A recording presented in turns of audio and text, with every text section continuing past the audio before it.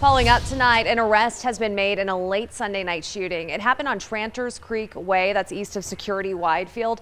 It was early this morning when 20-year-old Tyler Wheeler booked into the Criminal Justice Center on a single charge of first-degree murder. He's being held without bond tonight.